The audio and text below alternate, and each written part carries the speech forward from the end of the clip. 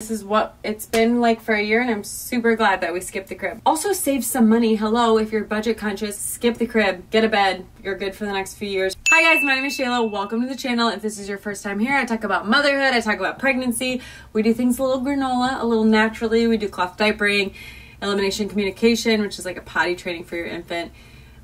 This, floor beds, we do Montessori stuff, all that. If you're interested in that kind of stuff, if you're that kind of ma, please subscribe. We just hit my goal of 100,000 subscribers. I actually can't believe it. They send you like a play button or something. I don't know, I'm pretty jazzed about it. So we're making a new goal to get 1,000 likes on this video. So if you like the video, please like the video. Today we're going to talk about floor bed after a year because our daughter is now 13 months old. We've been doing a floor bed since she was born, really. We had a crib for a little bit. I don't know how to put her down in the crib. I don't really know. Honestly, I had no idea what the heck I was doing when she was first born. Like, she would just fall asleep in the living room and I'd be like, cool, she's sleeping. And then she'd wake up and I'd be like, okay, now she's awake. I never put her down for a nap until 4 months. That's when I started thinking, or when I started kind of being told like, oh, you should maybe put her on a schedule.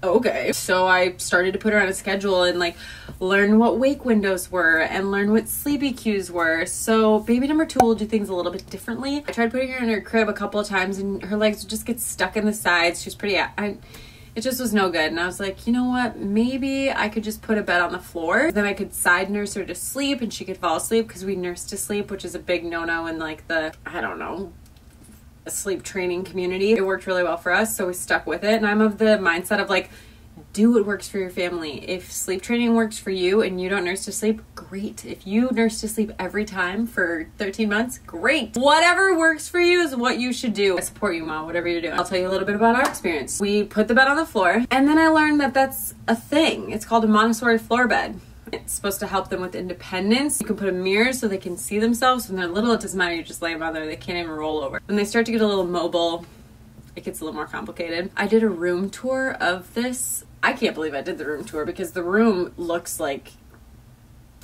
I don't know, not Pinterest or Instagrammable. There's an account that I follow, a YouTube account, Hapa Family. She does all things Montessori, but she's got like 4 videos on floor bed. So I watched those to see how to do it safely. I really, really love it. We also do co-sleeping and bed sharing. I've got a video on that. All of these things that I'm going to talk about are in a blog post. So if you're like, where can I find that video? Where can I find that camera she's talking about? Where can I find? It'll be the first comment in the comments or in the description. Just look for my blog and then you'll find all the things. So I will always put her to sleep in her room for her naps and to go to sleep. Then at some point in the night when she wakes up, I'll just bring her into our bed. We stopped nursing probably a month ago, and at night, Seth the other day was like, I think that we should get a crib for the second baby just so that we can like put them in there and they are content. But the floor bed, the whole point is that the whole room is childproof. So if they wake up and they're content, they can just crawl around their room and play. So you don't have to worry that anything's gonna happen to them. So they can go and explore their room and get some independence like that. I was told that your baby's room should be pitch black. Like, put your hand in front of your face. If you can see it, it's not dark enough. I wish I hadn't done that. I wish that she had learned how to fall asleep with a little bit of light in the room. It's hard to keep it pitch black and like have it so that, because right now her room's pitch black all the time. So even during the day, it's like dark and gloomy. I want to be able to like open the shades and then close the shades.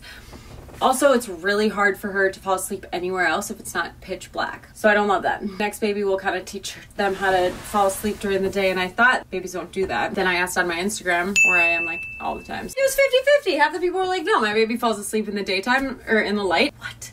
So Seth and I were talking about it. Now that we know what sleepy cues and like wake windows are, we can put the second babe sometime, I'm not pregnant yet, we can put the second babe down when they're showing sleepy cues in their room so that they learn to put themselves to sleep and I don't have to nurse all the time. I loved nursing all the time, but it also put me on a 3-hour leash where I could not leave the house. You need a mattress. You could do twin or full. If you just want to go for the full and then that can be their bed for a really long time, great. We got a mattress topper. It's like 3 inches thick.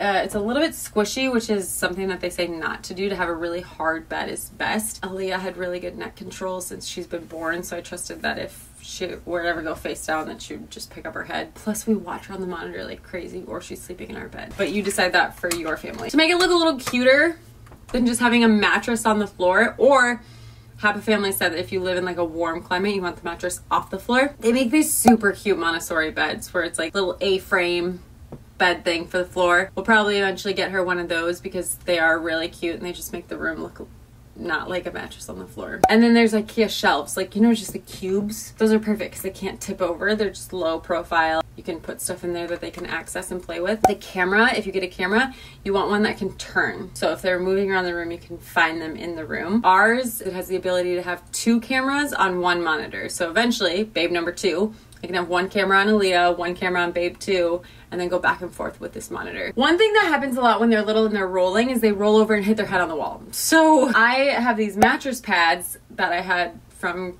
camping that I would just put on the wall. So if she went to roll and hit the wall, she was just hitting the mattress pad. And for a while I had a mirror up for her so that she could see herself. They say an acrylic mirror is the best. They're a little more expensive, but they don't shatter. Babies have a lot of liquids. There can be blowouts, there can be peeing through their diaper, there can be spitting up, there can be mom leakage. You want to make sure that you have a mattress protector. Because I'm using this mattress topper and it's only 2 inches thick, it's been super hard to find something that like wraps around it.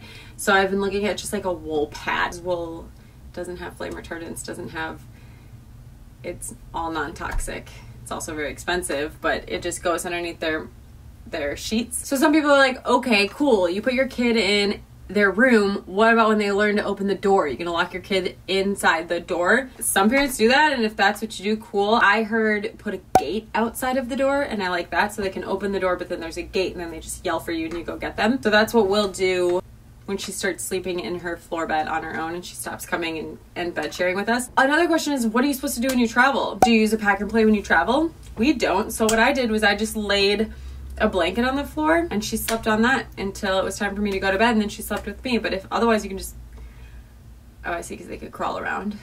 If your baby's not sleeping with you, a pack and play could work, but I am obsessed with the California Beach Go. They weigh way less than a pack and play. They're way smaller than a pack and play when they're not assembled. The assembly is like this. Boop, boop.